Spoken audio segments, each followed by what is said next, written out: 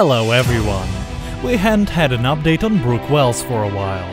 In the meantime, the girl managed not only to recover from the injury and make an amazing comeback, but to also become the leader of her team, PRVN, since their number one, Tia Claire Toomey, will miss this season due to pregnancy.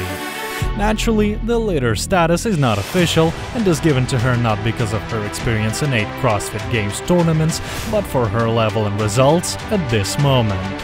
I remind you that this season we've already witnessed open and quarter-final stages, in which Brooke ended up on the 6th and the 5th positions, beating almost all top-of-the-line athletes. And considering the level of competition at this moment, no one really expected such results from this cute-looking girl, especially after such an injury. It definitely deserves respect.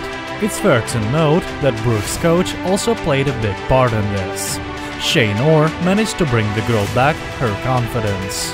And generally speaking, the credit goes to the whole PRVN team. Brooke's twin sister, by the way, also trains there. Sydney Wells just started conquering CrossFit, but she is already doing quite well.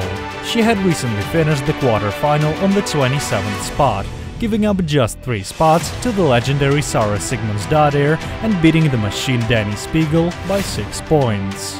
This allows her to continue the fight in the semi-final to try and win the first in her life ticket to the CrossFit Games. As for Brooke, she has been working hard the whole year and is on her way to set her best season.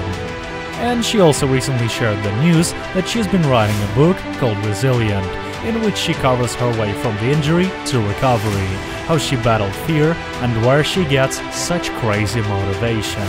Even though this is her first effort, I think it's gonna be an interesting read for the girls' fans and some other people.